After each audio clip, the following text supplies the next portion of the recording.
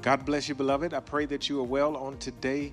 I thank God for bringing us. As you look at it, we're in the 12th month of the year. And I mean, to look back of how far we've come and how far God has brought us, it is just amazing to see that we can stand here on today.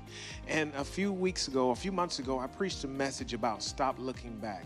And the problem, what happens is that we're so much, and not looking back is not saying that you forget about the things that you happen in your life, but don't dwell or don't linger on your past. Don't sit there and say, well, I mean, I used to be this way and things used to be like this. Stop looking back at that and start focusing on the fact that where God has you at now is probably the best place that you can ever be in your life. Give me Proverbs 23:7. Watch this. Proverbs 23:7. Read, sir. For as he thinketh in his heart. For what now? For as he thinketh in his heart. Read, sir. So is he. So then if you're going to continue to live your life about what was, if you're going to continue to live your life, I mean, a lot of old people say, well, when I was young and I used to do this and I used to that, they're stuck in a past. They're stuck in a place in their life where they can't move forward. But what is God saying now? What is God saying in this season? How is God looking to move us forward so that we can stop focusing on what was into what is now? God, I know some of you like this. You're saying, well, I remember when I gave that large offering, that was then, but what are you doing now? So you're still using what you did in the past to be your now. And God is trying to move us forward and say that what you did now. How many people have you brought to the Lord? How many people have you led to Christ and you said that, God, this is my fruit? I mean, you're talking about the saint that you brought in 10 years ago. What happened for the next 10 years? Did you bring anybody else into God's house? Have you converted anybody and say, the Lord, I was responsible for giving your word and now bringing them into salvation? But we're so stuck in the warp zone that we're always looking at things that happened back when, but what about now? And watch this. The Bible tells us in Philippians 4:8. Read, sir. Philippians 4:8. Read. Finally, brethren. What now? Finally, brethren. Read, sir. Whatsoever things are true. So then now I'm giving you truth. I'm telling you what you should be doing now. Stop trying to focus on what was and let's focus on now. Read, sir. Whatsoever things are honest. Read, sir. Whatsoever things are just. So I'm trying to get you to a place that God is trying to get you to understand that when you start saying what was and not focusing on what is coming or what's now, God lives in the present. So he prepares. Our past should be a reflection of how we live in the present to prepare us for where we're going in our future. Because when you start saying, look at what I used to do, look at the things that I've been through, look at what God delivered me from, that should be a present indication that you're saying, I will never do that again. I remember how I got into that point. I was doing this and then I was hanging out with these people and it caused me to start doing this. But what God is trying to do now, he's trying to use your past as a remembrance, not for you to get stuck in that same place and saying, well, I remember this and this is how I used to do and this is the things I used to be. But God is trying to move us forward. Read, sir. Whatsoever things are pure. Read, sir. Whatsoever things are lovely. Read, sir. Whatsoever things are of a good report. Of a what now? Of a good report. So if my past is of a good report of all the things that I did then it should be a reflection of the things that I'm doing now. That's all the past should be reminding you. If your past has said, this is how many times I messed up. These are all of the mistakes that I made. But that should be a reflection of how you live your life now. Because if your mistakes cause you to get to this place that now you're doing better, then you should not be looking at your mistakes and saying, oh, I'm reminiscing on when I did that. I'm reminiscing on when I had this girl. I'm reminiscing on when I used to drive this kind of car. But now God's saying that everything in the past should be a reflection of how we operate and live today, if it's according to his will. And that's where I want you to get to the place now to understand that you're trying to look for the things that cause you to err, the things that cause you to mess up. But God's saying that focus on the things that cause you to succeed. Focus on the things that cause you to be delivered. Focus on the things that cause you to prosper. That's what I want you to do. And so then when you're saying that you're looking back for the things that how the children of Israel, they were whining about how it was in Egypt. They were complaining about what they did in Egypt, but they forgot about they were in bondage. They forgot about how they cried out and said, God kept them in bondage for 400 years because of their disobedience. But they forgot about all of that and start saying, well, this is what happened when we were in Egypt. But God has delivered you from that. In this year, look at the last 12 months and look at what God has done for you. For some of you, you have wavered and you have gotten off track. For some of you, you was once here and now you're over here, you're on the sideline. But I want you to remind yourself that this is the things that I used to do and God done delivered me. I want you now to start focusing on, I can't go back to that, and get back on track and allow God to start getting your life back in order. And that's what this message is all about. This message is just a reminder. And that reminder is saying that, Lord, this is what you delivered me from. Lord, this is how you set me free. Lord, this is where you gave me my breakthrough. Lord, I remember at this moment, this is how I came out, that the chains fell off of my life. That's what God wants to remind us. And this message today is just a reminder that as you look back, and if you're looking back of things that when you were once in sin and you're gloating off of that and you're shining your light on that, that's not what God wants you to do. He wants you to look at the things that you were falling short in and now using that as an example, an ensign to say, this is where I would never do it again. And that's what this message is. I want you to prepare your hearts and message. I felt that it was a necessity for some of y'all to hear this message all over again. And it simply says, don't look back. I'll be right back.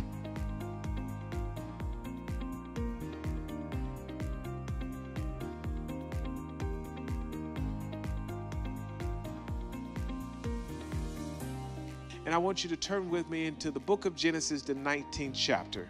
And when you get it, say amen. Oh, I forgot. There's nobody in the church. Well, when you get it at your home, I hope you can say it with me. Amen.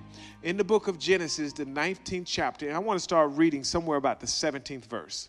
Genesis 19 and 17. And it came to pass when they had brought them forth abroad, then he said, escape for thy life. Look not behind thee, neither stay thou in all the plain. Escape to the mountain, lest thou be consumed. And Lot said unto them, Oh, not so, my Lord. Behold, now thy servant had found grace in thy sight, and thou hast magnified thy mercy, which thou hast showed unto me in saving my life. I cannot escape to the mountain, lest some evil take me and I die. Behold, now this city is near to flee unto thee, and it is a little one. Oh, let me escape thither. It is not a little one, and my soul shall live. And he said unto him, See, I have accepted thee concerning this thing also, that I will not overthrow this city for the which thou hast spoken. Haste thee, escape. That he's telling him to move quickly, escape thither, for I cannot do anything till thou be come thither. Therefore the name of this city was called Zoar. The sun was risen upon the earth when Lot entered into Zoar. Then the Lord rained upon Sodom and Gomorrah brimstone and fire from the Lord out of heaven. And he overthrew the cities and all the plain and all the inhabitants of the cities that which grew upon the ground. But his wife looked back behind him, and she became a pillar of salt. We're too busy trying to look back. And in this story, if you read in the book of Genesis, the 18th chapter, the 19th chapter, you'll see where God came down and he said he had to come see for himself because the sin that was going on in Sodom and Gomorrah. And now he goes to Abraham and he tells Abraham, and he said, Abraham, should I hide this thing from Abraham? And now he tells Abraham, he said, Abraham, I'm going to come down and I'm going to destroy Sodom and Gomorrah. Now, Abraham realized that his nephew Lot sat in that city. And he goes and he tells the Lord, he said, Lord, if there be 50 righteous in the city, will you save the city? And he goes down and he said, Lord, peradventure, I don't mean to complain. I don't mean to be a bothersome to you. If there be 40 righteous in the city, will you save the city? And he went all the way down to 10. And he said, Lord, if there be 10 righteous in the city, will you save the city? He was saying in his mind, I don't know. I had to think about this thing. I don't know if there's 40 righteous. I don't know if there's 50 righteous. Oh, let me think about this thing again. I don't know if there's 30 righteous in the city because there's so much sin in the city. God said I was going to destroy the city. But then he gets to Lot. Now Lot is saying that, wait a minute, this is my home. This is a place where I live. This is a place where my family resides. And now God is coming to destroy the city. Now he's trying to plead with God. And he's trying to say, well, if you're going to destroy the city, like sometimes I'm moving too slow. And he's saying, Lot, get out of this city because God is finna destroy the city. He sent angels down to come and pull Lot out of the city. Now Lot is saying, well, I mean, this is going to be good. If I go out into the wilderness, maybe some evil thing will happen unto me. Let me just go into somewhere that is similar, somewhere that is familiar. And is that sounding like somebody's testimony today? You're trying to get comfortable. If I can just go back to the way things used to be, if I can get to some type of familiarity, but then God's saying that I want you to be careful. I want you to pay attention because I have brought a plague upon this earth. I have caused things to happen. I've caused doors to shut. I've caused cities to come desolate, but I am doing something because things will never again be the way that they used to be.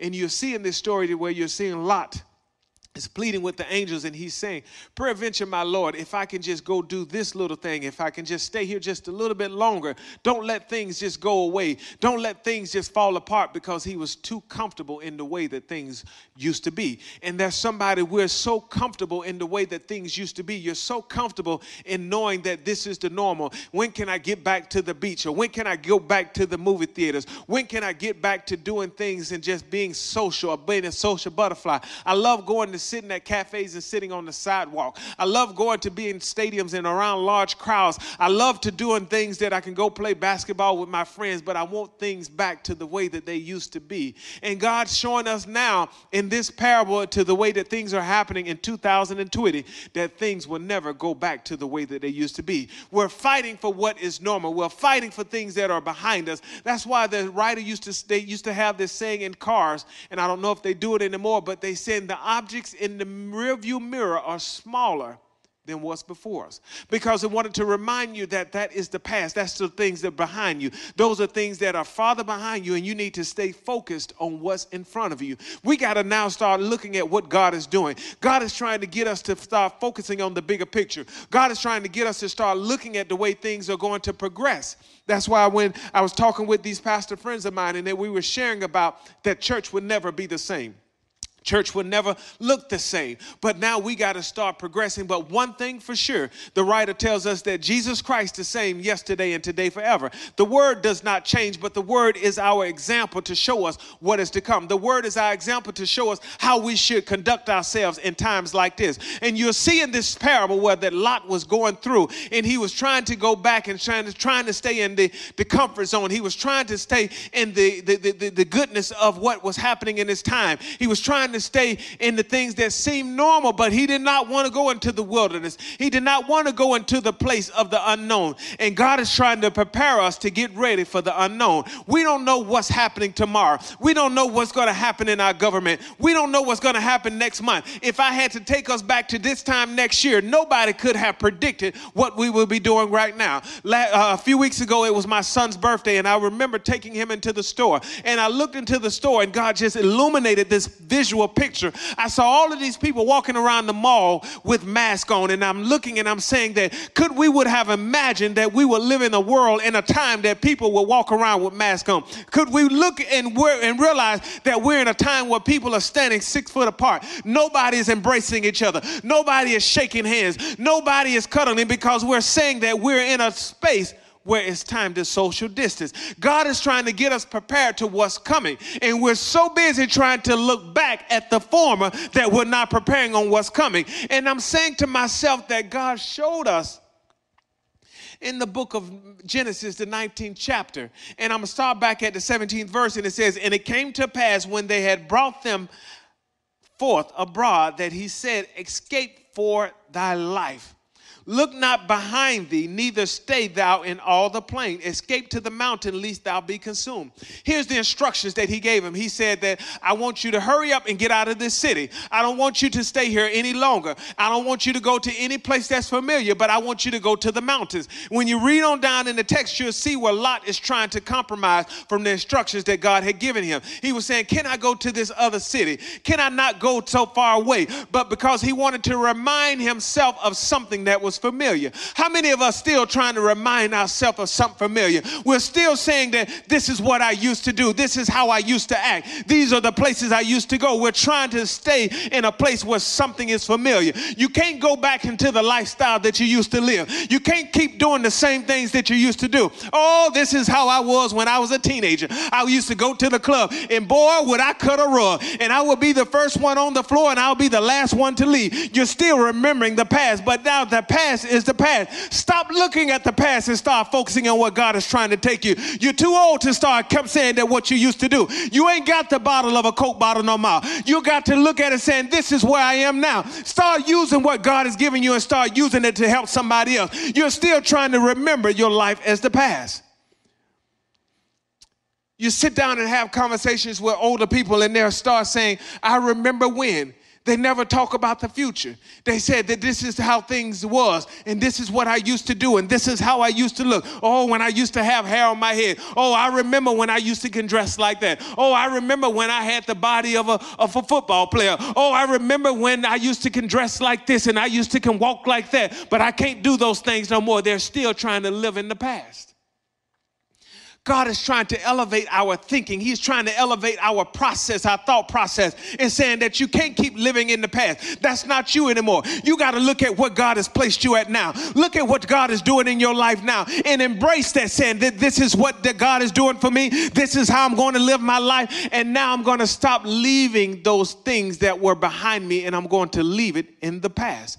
Your past should be your example of saying what you should not do anymore. The past should be remind you of the mistakes that you made, saying that I won't do that no more. The past should tell you this is what happened then, that you make sure that it won't happen now. That's the past. Leave it in the past. Stop trying to relive the past. Stop trying to do the things that you did yesterday, yesteryear, yestermonth, and said that this is now my present and I'm focusing on my future.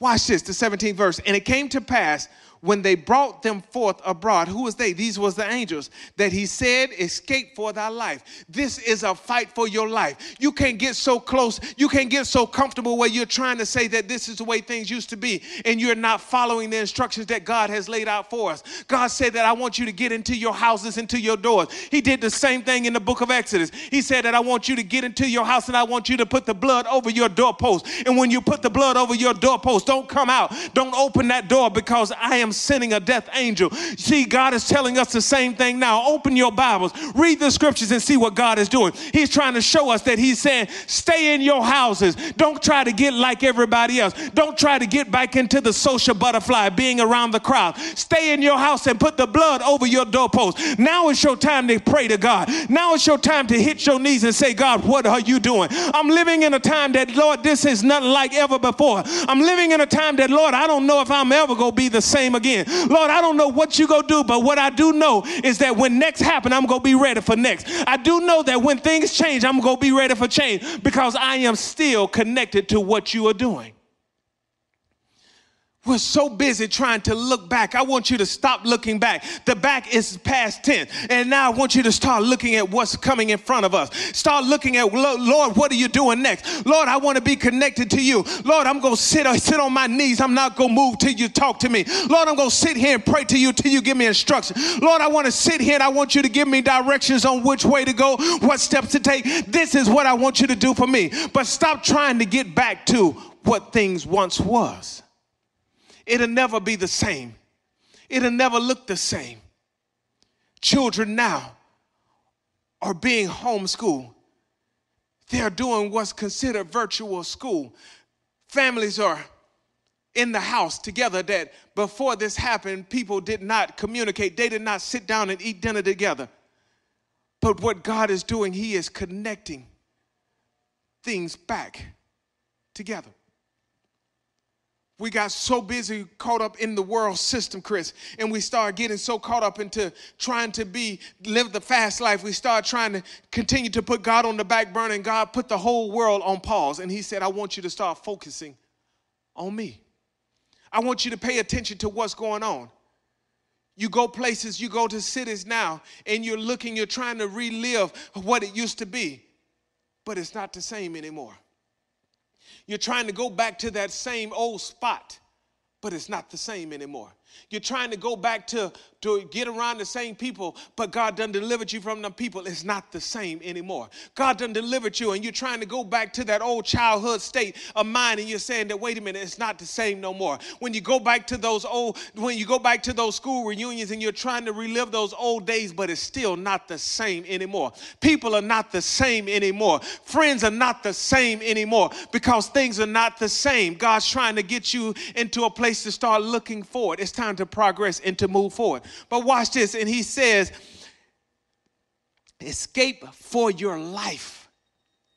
Escape for your life. Look not behind you, neither stay thou in the plain. Don't stay in that same place no more. But watch this, when the Bible tells us, watch this in the book of Luke, the 17th chapter, in the 32nd verse, it says, remember Lot's wife. Why do remember her? Because she looked back and she turned into a pillar of salt.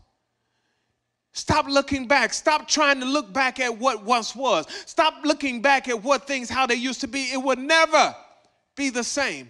Follow me here. Turn in your Bibles now to Philippians, the 3rd chapter. And I want to start reading at the 13th verse. Philippians 3 and 13.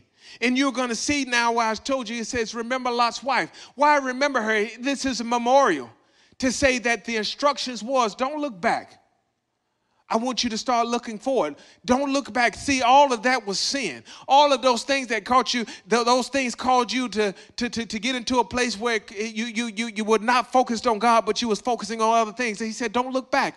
But watch this in the book of Philippians, the 3rd chapter, and the 13th verse. It says, brethren, I count not myself to have apprehended, but this one thing I do, forgetting those things which are behind. Come on. Behind. And reaching forth unto the things which are before. This is what God is trying to get us to do today. Watch this, the 14th verse. And it says, I press toward the mark for the prize of the high calling of God in Christ Jesus. That's why I say, the writer says, when the writer tells us in 2 Chronicles 7 and 14, if my people which are called by my name will humble themselves and pray, then they can hear from heaven and I will heal their land. God's trying to get us to pray more. God is trying to get us to seek his face more. God is trying to get us to commune with him more. But we're so busy worrying about the election. We're so busy worrying about who's going to be the next president. We're so busy worrying about trying to cast a vote. But nobody is worrying about, Lord, I need to get closer to you. Lord, what are you doing in this season? Lord, what are you doing around my town? Lord, what are you doing in my community? Lord, what are you doing in my household? God's saying, I want you to press toward the mark. See, we're trying to worry about things that are happening on the world system, but God said, I want you to worry about things that are happening on the kingdom system. God is trying to get our mind to be elevated into heavenly places. God is trying to get our thoughts to be kingdom minded, but you're so busy trying to worry about the world system and you're forgetting about what God is doing in the heavenly realm. It says, forgetting those things that are behind you. It's time to put it behind you, but press towards. Watch this. Go back to Genesis 19 and 17. And it came to pass when they had brought them forth abroad that he said, escape for your life. I want you to realize that this is your life. I want you to know that God, your life depends on it. Your life depends on it. Your life depends on it. Your family is depending on the decisions that you make. Your life depends on it. You got to stop looking back. It says, look not behind you. Look not behind you. Turn with me to the book of Luke 9 and 62. Watch this, Luke 9 and 62. And it's telling us in Luke 9 and 62, it says, no man put his hands to the plow. Looking back is fit for the kingdom. And Jesus said unto him, no man, no man putting his hand to the plow and looking back. Stop looking back. Stop saying, I can't wait till things turn to normal. Stop saying, this is what I used to do. Stop trying to remind yourself about God has delivered you. God has set you free. Stop saying when I was on crack. Stop saying when I was an alcoholic. Stop saying when I was a drug dealer. Stop saying when I was fine and sexy. Stop saying when I was strong in this. Stop saying this and stop saying that. Stop looking back and start looking at what God got you at. This is where you're at now. Because he said that no man putting his hand to the plow. Oh, yeah, God saved me. Yeah, God has filled me with the Holy Ghost. But then you're still looking back. Yeah, oh, remember when I used to wear my miniskirts. Oh, remember when I used to put on my tank tops. Oh, remember when I used to drive my car and I used to have the top flip back and my hair used to blow in the wind. Stop looking back. Those are the former days. Thank God that he's kept you. Thank God that he's allowed you to see another day. Thank God that he's allowed you to be alive. Stop looking back. I remember when we was children, my dad used to tell us stories about the things that he did as a kid, and he would tell us the stories about what him and his brothers would do, and he would tell us these stories, and he would remind us of the things that he did as a kid, but we would take those stories and we would relive what he did as a kid. And I mean, we were very devious as children, and we would take the things that he said he would do, how when he was working, he was a little kid and he was working and his brothers would leave him and he couldn't go and work and make money. So what he did, he would tie a string to his toe and tie a string to one of his other brothers' toes. So when they would get up out of the bed, then they would yank his toe and it would wake him up. So we went and took it to the extreme. We would tie each other's toes together, and then we would come in the room with pots and pans, and we would tell them, say, get up, get up, get up, the house on fire. And they would get up out of the bed and being frantic and trip and fall over the floor, and we thought that would be so funny. He would tell us about how he would play pranks on his brothers and put a match between their toes, and he would light it. Oh, but see, when he told us that, we took it to the extreme. We took matches and put it around the sock, and we would light this one match, and it would light around the whole sock, and the whole leg would be on fire. We just took it to the extreme. But when we was reliving his past, look at what it caused us. And from that, it caused some of us to have scars on our body right now that because of something that was in the past, we brought it to our present, caused us to be scarred for the rest of our lives. There are things that you are doing today, that you are doing in your life, that is causing you, because of your past, to leave a scar, that this scar is on you for the rest of your life. And sometimes you got to let the past go, because when you continue to live in the past, it's causing you to bring that past and be a present issue in your present. And now what God is saying, that you because you're holding the past, remember Lot's wife. Remember what she did. I gave them instructions and I said that I want you to escape for your life. This is your life. I want you to act like as of today that your life depends on it. I want you to go forth throughout today and say my life depends on it. I want you to say that no matter what happens, I can't continue to live my life this way because my life depends on it. I want you to, and this is my last scripture, I'm getting ready to close. I want you to get into the book of Isaiah, and I want you to turn to the 43rd chapter. And I want you to act like that your life depends on it. And I want you to turn with me to Isaiah 43 and 18. Watch this. I want you to act like today is the day that God is about to do some things in my life. I want you to say that I'm no longer again going to look back. I'm no longer again going to hold on to my past. It's time to let it go. Watch this. In the book of Isaiah 43 and 18, it says, remember ye not the former things, neither consider the things of old. Watch this, the 19th verse. Behold, I will do a new thing. Somebody say it with me. God is about to do a new thing. God is about to shake your core. God is about to turn some things upside down. He said, I want you not to hold on to the things of the past, but I want you to get ready. God is about to do a new thing. God is about to take some things and turn it upside down. Now it shall spring forth. Shall you not know it? And I will even make a way in the wilderness and the rivers and the desert. God is about to cause the things. He said, I'm about to make a wilderness in the desert. I'm about to bring water in the desert. He said, I'm about to bring rivers in the desert. He said, I'm going to make a way in the wilderness. See, that wilderness is the desolate place. That wilderness is that place where you're saying, what am I going to do? What am I going to do? He said, I'm going to make a way out of it. In the desert, there's no water. If you ever been to the desert, I remember we went to the desert in an Arabian country. And fool, as you in that desert, I mean, it's just like a sea of sand that you don't see the end of it. And we rode in this desert, and we rode for mile after mile after mile. And there was no water. All it was sand and sun. And we were sitting there in the car, and they stopped at one point, and we got out the car, and it was 130 degrees in the sand. It was so hot that we couldn't pull off our shoes, and we was walking through the sand like, ooh, ah. But look at what God is saying. He's saying that, behold, I will do a new thing. This is a moment that you need to be shouting right now. He said, behold, I will do a new thing. This is what you need to say. God is giving me a second chance. He said, behold, I will do a new thing. Somebody need to start smiling and said, I'm coming out of this. He said, behold, I will do a new thing. Somebody said, I got hope again. He said, behold, I will do a new thing. Somebody said, I can live again. He said, behold, I will do a new thing. Somebody said, I'm coming out of this. I'm not going to sit here in this place any longer. He said, behold, I will do a new thing. And now it shall spring forth. Shall ye not know it? God is going to do this thing, and where you going to be saying, when did this happen? God, when did this happen? And he said, I will even make a way in the wilderness, in rivers in the desert. You're sitting there right now. You're saying, I don't know how I'm going to come out of this. Read that text. Read that text.